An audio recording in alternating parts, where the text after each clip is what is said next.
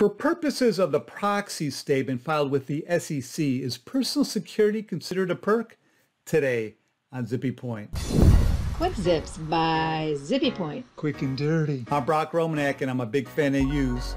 So it depends on who you're asking. A lot of companies believe it has a legitimate business purpose. The SEC believes otherwise. The SEC thinks it's a perk.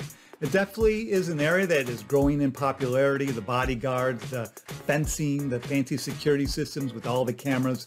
The world seems to be getting crazier, and executives in certain industries increasingly are potential targets. They receive threats solely due to their position within the company. Executives in the media, high-tech, and defense industries in particular. There's generally a backlash against those in power, and now with COVID, some companies are requiring their executives to fly on a private jet, even for personal travel, to keep their senior managers healthy, safe. To boot, security tends to be a big ticket item, expensive. So we're sort of at a standoff here. Many companies have their position, the SEC has theirs. We haven't yet had an instance where the SEC has gone after a company where it's taken an enforcement action over not disclosing security as a perk because it doesn't believe security is integrally and directly related to the executive's performance of their job.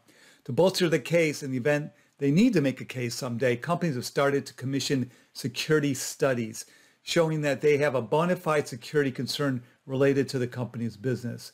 The studies support the need to keep their key people safe, which they believe is an expense integrally and directly related to the executive's duties. This is all part of the SEC's formula of what's considered a perk. If you need to bone up on that, see my separate Vid-Guide on the definition of perk for SEC disclosure purposes. And for more of my Vid-Guides about perks, there are dozens of them. Go to zippypoint.com or search YouTube with the hashtags of #perks and #zippypoint.